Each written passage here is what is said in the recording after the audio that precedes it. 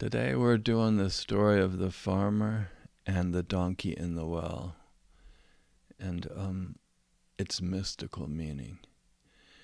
And this is pretty profound, man, because you might have heard the common meaning, the common moral of the story, but you haven't heard the mystical one yet.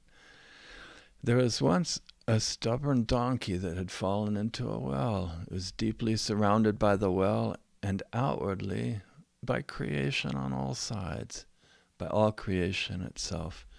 The farmer and his friends tried to rescue that donkey by throwing dirt into the well, and the donkey just stayed in the center, shaking off that dirt and stepping on top of each new shovelful, surfing the change.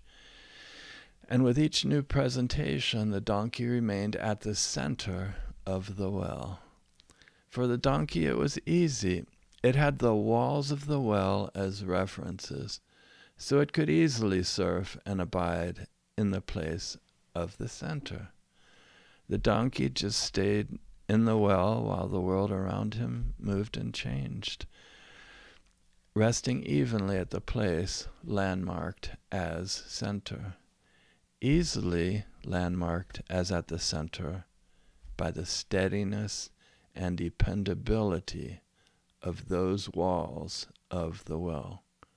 For the donkey, its place was easy to know, to find, and to abide in. I mean, as if where else could he go but to abide in the middle? So people threw in the dirt, and the dirt level rose and rose, but the exact center location of the heart of the donkey relative to the vertical axis of that well remained unchanged. As shovelful after shovelful of each new arising presentation of dirt arose, and as the donkey just surfed his central location, restfully surfed it exactly between the sampled borders of the walls of the well, until finally the donkey, still resting in the middle of all arriving change, was standing out of the well, then high upon the earth above the well, and then on top of a mountain.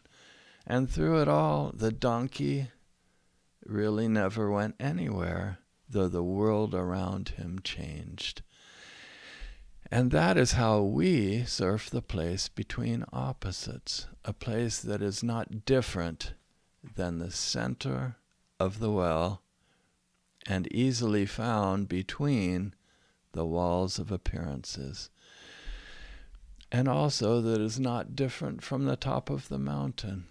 So the common moral of this story is that when people throw dirt on you, you just shake it off and rise above it. I mean, that's a good moral, but the mystical lesson is pretty cool too.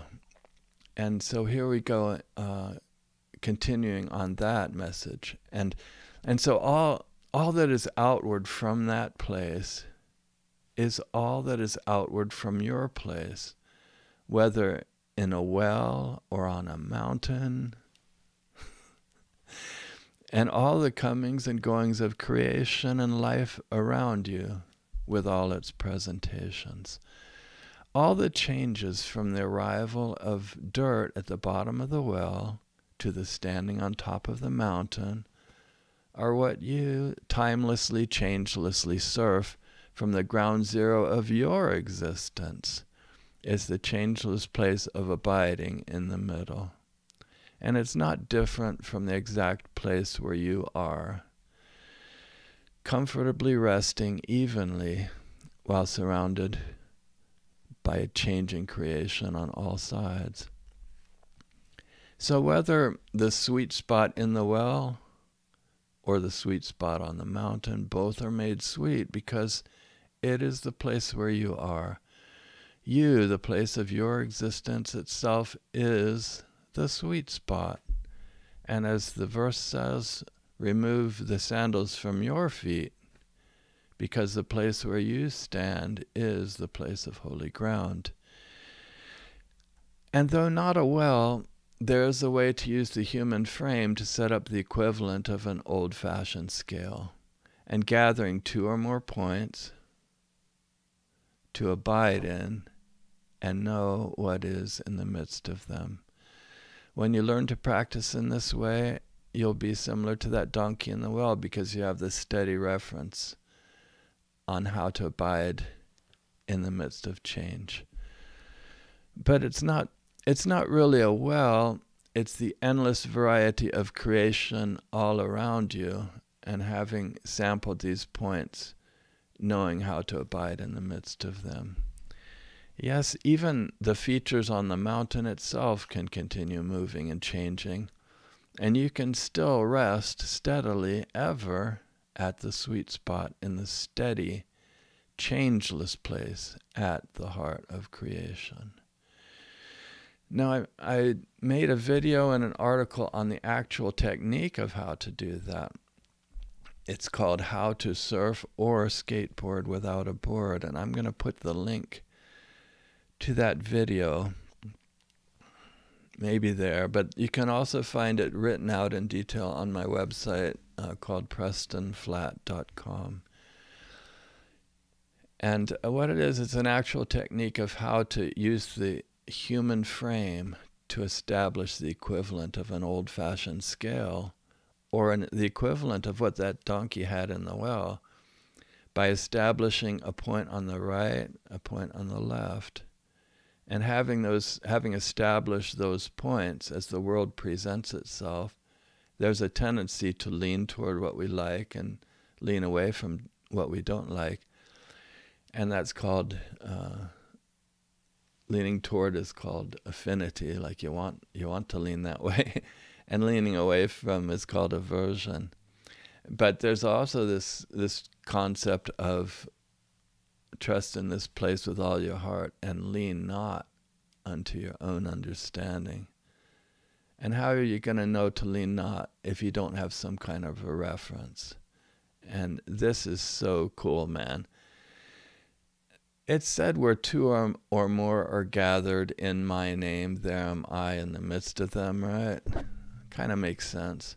And that's 2 or more people, where 2 or more people are gathered in my name. That's a verse from the Bible. There am I in the midst of them. But the thing is, it also works if it's 2 or more points. That's what I'm trying to tell you. And if you can gather a point on one side of the body and a point on the other and learn how to surf the place between them, it's just a way to be steady in life. And to choose this sweet spot, this straight and narrow place, this treasure hidden in a field, and make this, and hold to this one good thing, no matter what the outer presentations of life, no matter how they may arrive, and no matter what the invitation may be to depart from this place outward into the changing world. If you can learn to hold to this place, that's a way, it kind of helps reconcile creation. But if you don't hold to this place and you go out into the world, it kind of stirs things up in creation. So I know that's kind of long-winded, but you just got to read the article, man. The article will tell you how to surf or skateboard without a board. And man, I do need you to subscribe. You can see how many subscribers I got, man. It's just pitiful. I really need you.